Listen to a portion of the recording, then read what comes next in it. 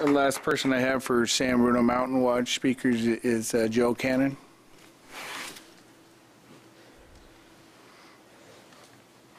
How much time do you need, Joe? Probably 10 minutes. Okay. Okay. Hello. Thank you for accepting comments. I just want to give you a quick background so you know who I am and where these comments come from. I've been an ecologist for 15 years, have worked for the National Park Service doing habitat restoration with the mission blue butterfly for the National Park Service and monitoring of the mission blue there, and worked there for 10 years and have worked on San Bruno Mountain for the last 5 years doing habitat restoration. I'm currently on the HCP Technical Advisory Committee, and so I'm very familiar with all the documents and all the processes involved with this process, and have been on it since 2006 when it was engaged. And so what I'm commenting, I'd like to encourage you, in fact would ask for a new environmental impact report for this project. One of the key things with a new environmental impact report is that a new environmental impact report is required when the last one, if there's been a significant change in the environment since the last environmental impact report has taken place. And there's been a series of significant changes that have taken place in the last 20 years since the last one that was done in 1989. And so these changes individually, each one of them would call for a new EIR, and collectively they definitely demand a new EIR for this project. So I'm going to go through each one of those in kind. So the first one, and one of the more important ones, is since the last EIR, the Callippe silverspot has been listed as an endangered species. In most other situations, this alone would, in fact, initiate a new EIR just for this fact alone. And in this case, it has been listed, but the Fish and Wildlife Service has yet to come out with a recovery plan. This should be coming out in the next few months, but the information from that recovery plan needs to be involved in any decision about significant impact of this or any other development on this particular species. And so there's no way for myself or anyone else to really understand the full impact of this species until that recovery plan comes out from the experts at the Fish and Wildlife Service. And so that needs to be integrated into any understanding of the true impacts of this or any other development. So that's one. The second one is corridor. In the 1989 EIR, one of the things it talks about is an expansion of the corridor between the Northeast Ridge development and habitat on either side. In that 1989 EIR, they talk about a reconfiguration of the development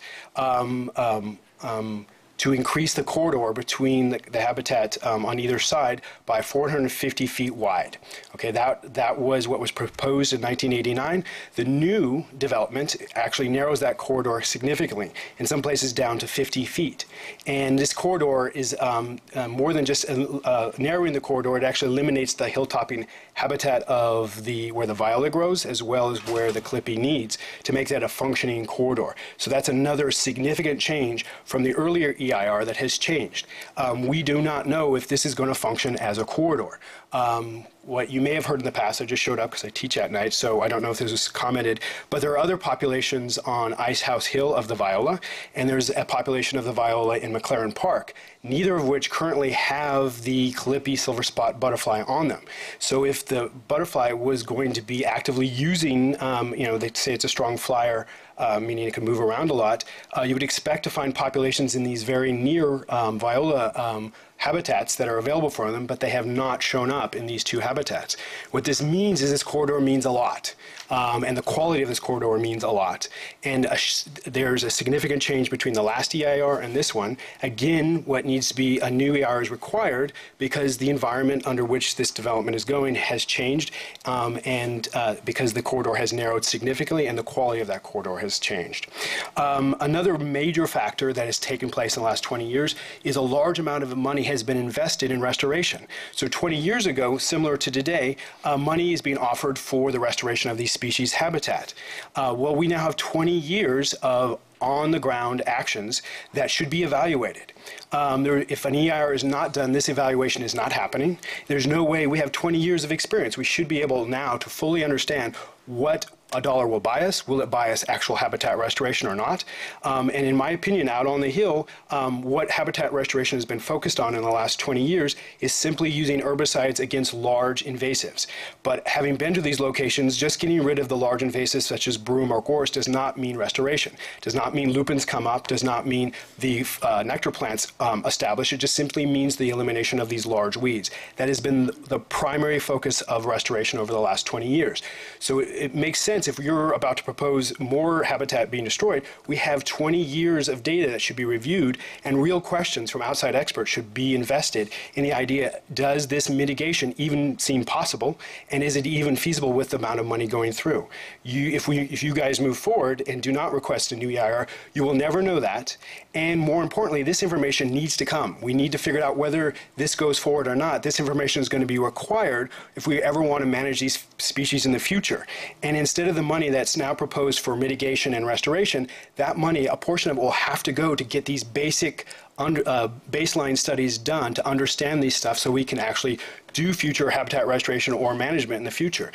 The EIR is the place for this kind of study to happen, and the developer, because EIRs are initiated, the developer is the person who should be paying for these, not the butterfly, and not money that is supposed to be mitigating restoration for those. So again, the EIR is the only process and the only place where this should be happening. And so again, I request, because of significant changes since 20 years ago as today, this is the place to do it. And 20 years, we have all of this action. It should be reviewed independently, and EIR would do that.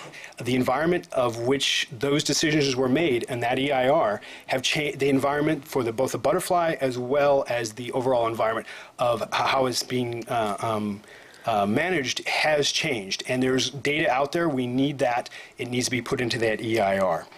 And the last thing, just to be really clear, both then as now, there's an assumption that we can restore Callippe habitat. And as you all hopefully have heard at least once or twice tonight, if not, is viola has never been successfully restored. That habitat has never been successfully restored. So that, again, underlying is a predication that we can actually mitigate this damage. The money you're giving, you're not just giving it to the wind.